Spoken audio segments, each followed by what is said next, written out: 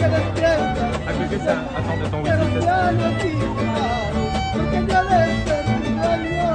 ¿qué voy a hacer si de veras te quiero? Ya te adoré.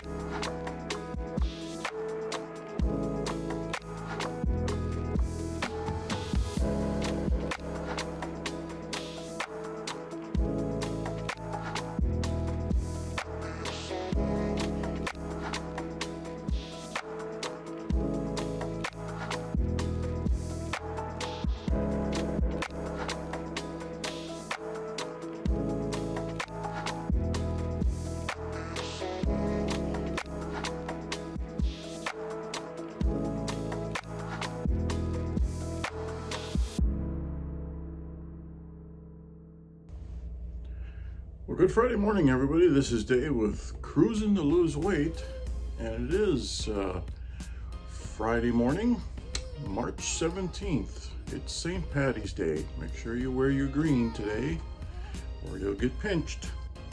Or maybe you like being pinched. Anywho, we're on our way back to Galveston this morning. We got one last sea day before we pull into port that ends this first week of 3. And it's about 7:45 in the morning right now. Pretty windy outside. The ship's been tossing and turning, but I haven't really noticed a difference. A lot of people that haven't cruised have noticed it though. And we're just about to head down to breakfast in the sit-down open seating in the MDR. And yesterday was Cozumel, and we got off the ship and did our regular routine, walking around, got something to eat and drink, and got back on the ship again. Anyways, statistics for yesterday. We're sitting at 8,779 steps for the day, which was pretty good. We ended up last night with 7 hours and 40 minutes of sleep, and the sleep app gave us a rating of 93. And weigh-in this morning, kind of bouncing all over the place because of the waves and whatnot, but I think we locked in on a weight that we like. 294.4 was the weigh-in that we took. It's a loss of 1.2 pounds. And overall for the cruise, we're sitting at plus 7.9.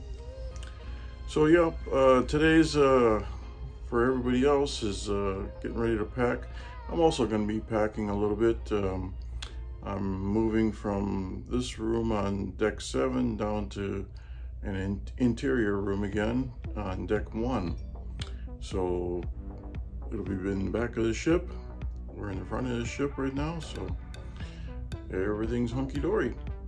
But that's going to do it for a wrap-up of that's day 5 that we're reviewing in Cozumel. Hope you enjoyed the little montage of videos and pics in Cozumel, Mexico. Today's sea day, tomorrow Galveston. Weather's supposed to be pretty chilly.